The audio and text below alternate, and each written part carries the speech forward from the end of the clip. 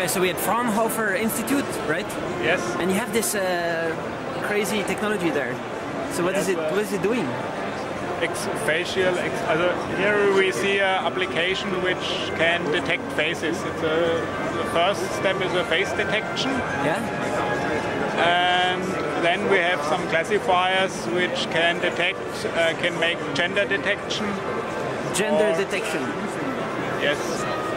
Okay. And facial expression detection.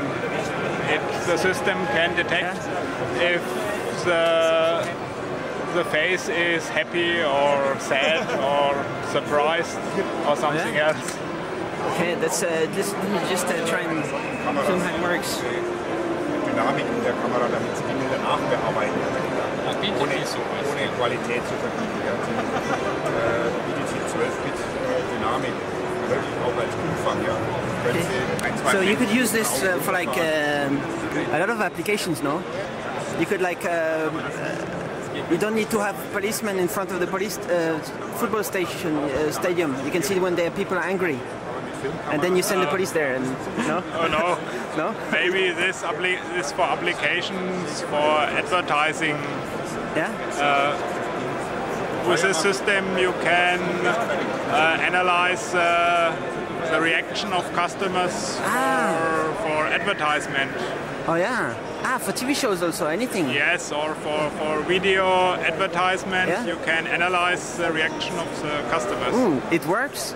So you just you record all the emotional reactions of people, and then you can we can do this make a wave. In a statistical analysis of the advertisement, maybe. All right. Maybe a movie, so you can see when it's funny and when it's when it's people laugh scary, or and say, and you do that automatically. Boring. But you can also use it for many other things, no?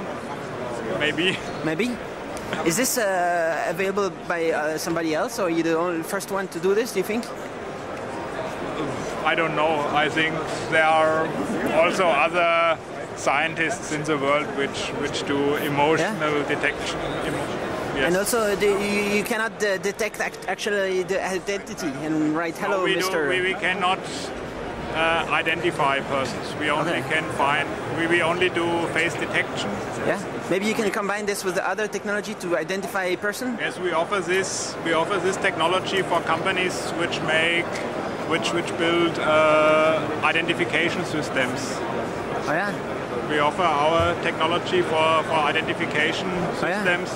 So we detect the faces and they make an identification with their own. In the car, you can have you can film the driver and you can say, "Why are you so sad today?" Yes, maybe. The car can. We can analyze the eye blinking, and maybe we can warn him. Wow. Because put the brakes on. Not brake. Not brake. Okay. But this is okay. So it's really working.